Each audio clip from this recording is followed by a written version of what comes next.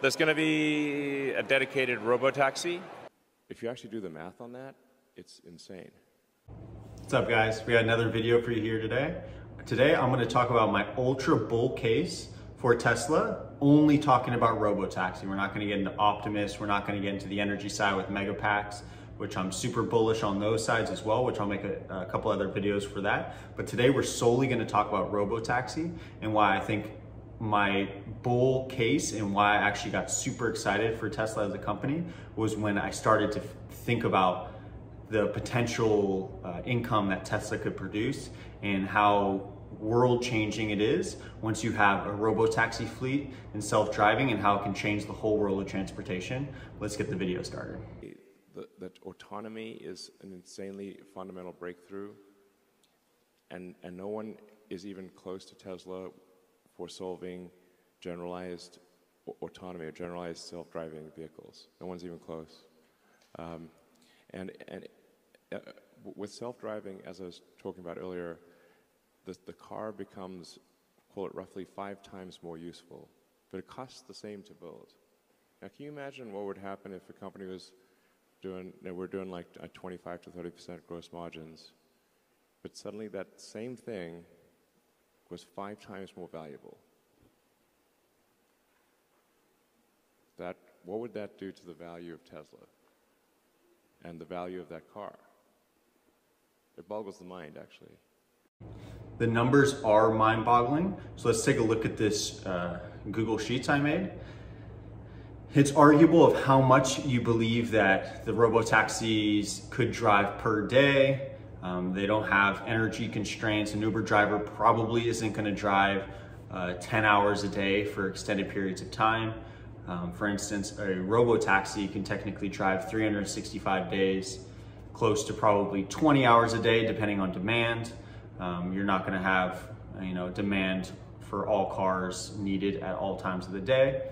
So I think I'm being pretty conservative. If you look at the first section on the chart, if an Uber driver drove 7 days per week, 10 hours per day, how much could they make? I think if they really drove that much for the whole entire year, they would make well more than 50K. But I'm gonna say, let's say the Robotaxi could make 50,000 per year. That's a little over $100 per day. I think it's about 100, let me do that math. 50,000 divided by 365. That would mean the Robotaxi makes about $136 per day. And the cost of the Robotaxi, right now, I think the Model 3 costs a little over 30,000 to produce. And I think as economies of scale grows and with better battery technology and better production methods, I believe the Robotaxi could be produced for under 20,000, but this is also including energy and charging costs, as well as maintenance for the cars. So I'm gonna give an average of 25,000 per year per car. That's in this section right here. And so the total cost, Elon's talked about by 2030, they wanna be producing 20 million cars per year. I'm going to say 10 million of those cars go to the Robotaxi fleet. I think based on looking at this model, you'll see why it could be smarter to maybe only sell about 5 million cars and put 15 million into the Robotaxi fleet. But let's just stick to 10 million cars. It makes the math a little bit simpler. I'm not saying this is going to be exact, but this is just a good, simple way to look at it to get a kind of idea of how much revenue a Robotaxi fleet can produce. So for 10 million vehicles at 25,000 cost, your total cost for the year come out to $250 billion. It's insane. It's almost, three times what their revenue is in 2022. So obviously the company needs to grow, and I believe in these next 7-8 years that they are going to grow insane amount. And right now the stock isn't showing it, but this is why I don't even care about short term. It drops 20, 30%, drops 10% one day, and people like to freak out. I could care less. I'm looking long term. I'm looking past 2030. As long as you're just, continuously just putting money to it every chance you can, every paycheck, putting a little bit of money into it, you're not gonna remember what the price was in 2022.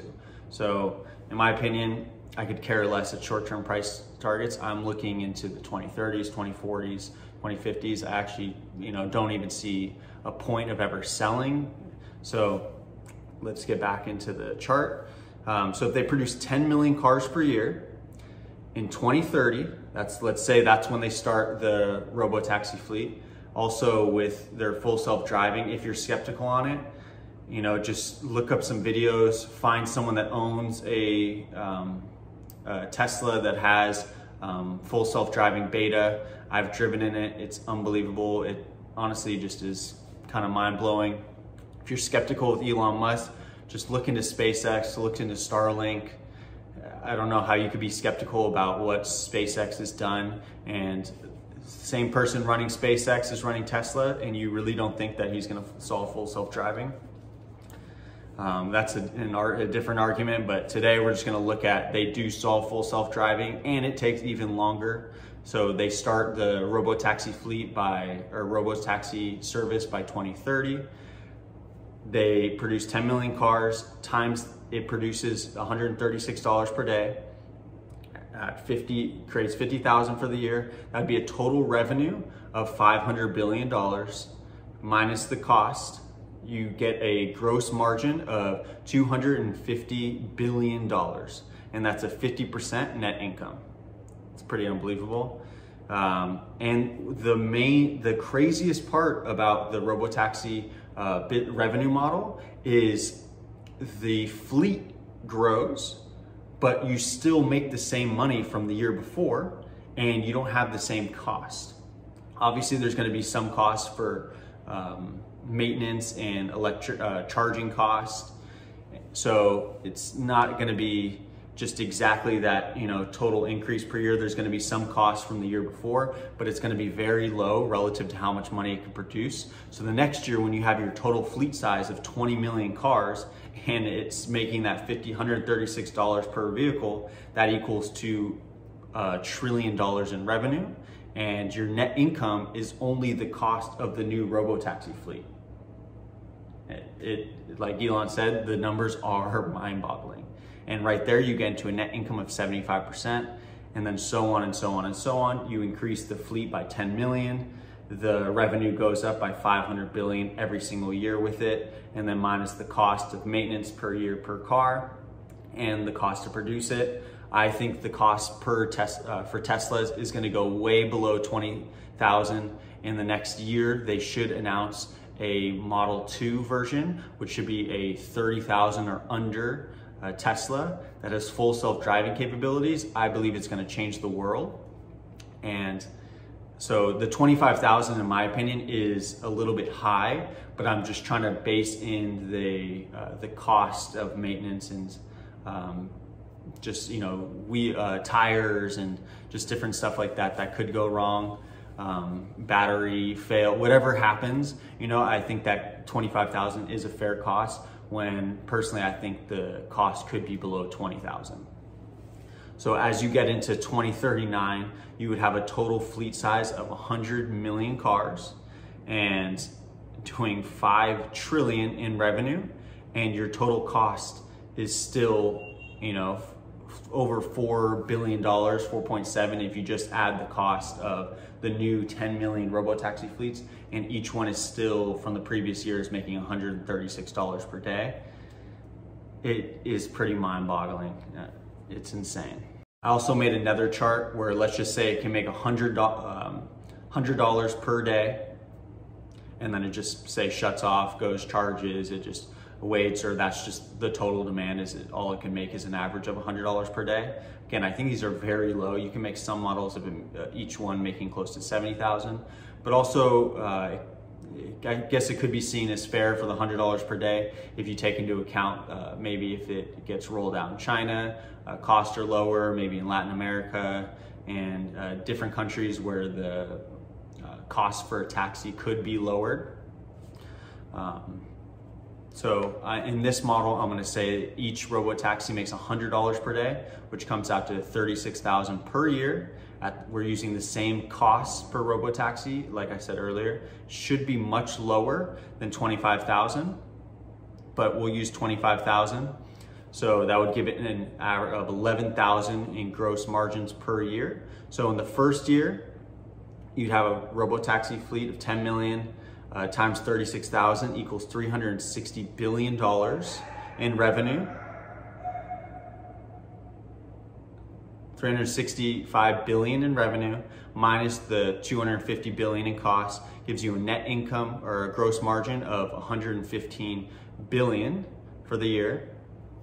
Just in Robotaxis, not putting in any part of the other, of selling cars. This doesn't mean that they're not gonna sell cars as well. The mega pack size, if Optimus gets rolled out by then, they have so much other opportunity within Tesla that this is just the Robotaxi part of the company. And this is, I would say, why I consider myself a hyperbole, is just doing some math on the Robotaxi fleet. They have so many different sections of the company that could be $1 trillion company on its own, that it just, so when you see, you know, the small short-term drop in the company, if you don't see that as an opportunity, I don't know how to help you.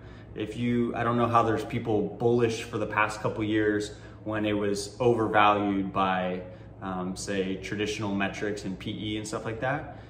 And then now, as it actually drops to growth value stock levels, that people are getting scared of the stock. It's crazy how emotional people can be based on stock price, viewing stock price and not the actual, how the company is doing fundamentally. Fundamentally, we're in a recession and the company grew at 40% deliveries for the year in a recession. As car sales went down for the year, their car sales went up 40%.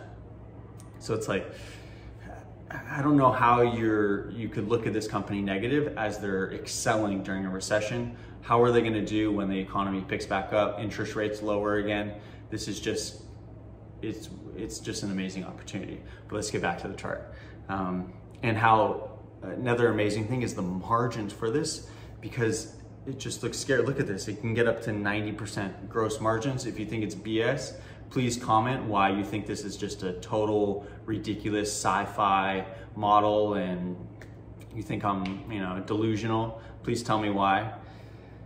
But yeah, just as the fleet size grows, the revenue grows by, you know, depending on how much it gets per year. In this one, we're doing $100 per day, $36,000 per vehicle, fleet size 10 million growing per year.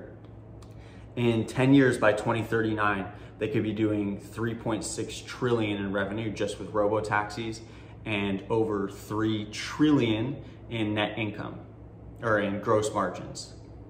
3 trillion in net and gross margins.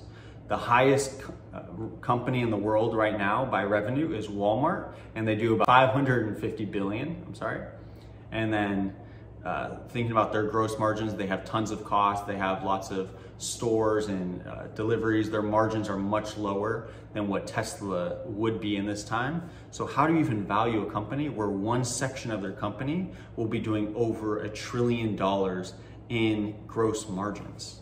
What is the value of this company? So when people say it shouldn't be, you know, it's crazy that it could be $1 trillion company, we're looking at something that's changing the world. And I can't even put a limit to what the value of this company can be if we start getting into Optimus. But again, I want to stay away from Optimus during this video and stick to just the Robotaxi. But this is why I am a hyperbole. Look at these margins, you look at the potential of what they can do.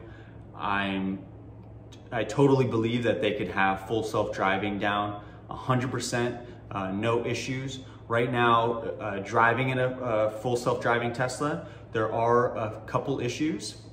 A couple issues I'll mention right now are that it has is roundabouts. And a lot of these things are things that typical drivers have in general. It struggles sometimes with parking structures and like maybe going up to a gate, you know, how close do you have to get if it's not opening? You know, could you really just have no wheel when some sort of issue happens like this? What would happen in the case of an emergency? So I don't think that there's some issues that will take more than just like a couple years of training, in my opinion. to figure out completely. So that's why I'm being super conservative and saying the Robotaxi network doesn't even start till 2030. Another issue it has is near my house, they have, when you merge onto the freeway, you have to get over extremely fast because there's an exit to another one. So if you just stay in this lane and cars don't let you over, you'll get off at the next exit. But you also don't want to just stop to get over. It's honestly just shitty planning, freeway planning, and it's very difficult. Like I don't, you know, if I think of like my grandma getting on the freeway and having to merge over in those spots, it's scary for me to think of her. I'd rather have a Tesla do it than her. But these are just like little small issues that to me will take, you know, a couple years. You know, it could be, you know, if it's excelling and with the Dojo supercomputer, it could figure this stuff out pretty damn fast. But I think there's just a couple issues that even humans struggle with that of course the Tesla is going to struggle with. But yeah, other than that, it does things pretty well. If you have FSD beta, please maybe drop in the comments some issues that you've had with it as well. I'm sure there's a few other ones that I'm not thinking of at the moment. But ultimately, I think there's no possible way that they don't solve it by 2030. And as you start looking into the numbers, I think Robotaxi might have the biggest potential to grow Tesla's revenue, as well as Megapacks, Optimus. But yeah, I'm very bullish on Tesla, as you can tell by the name of my channel. And it's just a very exciting future that Tesla is creating. Right now, the FUD is at all-time highs. People are scared. It could be a rough year for 2023 for Tesla stock. But if you're a long-term investor, you just see that as opportunity. As you look at some of these numbers, if they could do $1 trillion a year plus in gross margins and within 10 years, how do you value the company? In my opinion, that's a 10 bagger. And if you're familiar with Peter Lynch. So yeah, this, you know, lowering of the stock, to me, it sucks to see in the short term, and it sucks to see the hate Elon's getting. Obviously, he brings some of it on himself with tweets, and he doesn't seem to be scared of the backlash that he gets. I'm sure he's well aware of every time he tweets something slightly controversial, he knows that he's going to get some backlash. I'm not too concerned about it in the long run. I know most people, you know, even around the world, could probably care less. I don't think people in Korea are necessarily, you know, following Elon's Twitter, or in Japan or China. You know, a big part in Europe, are they really following Elon's tweets? I know the US right now is very political and very divided. So once you kind of pick a side, you're kind of like alienating the other side. So I think over time, this is going to clear up. Hopefully you don't even remember, you know, Elon's tweets from 2022 when he first bought Twitter. So I think that this is just amazing opportunity for Tesla. And yeah, well, just want to show you guys some numbers. This is why I consider myself a hyperbole. Thank you guys for watching. My name is Sean. This is the Tesla Hyperbole channel. Thank you for watching. See you next time.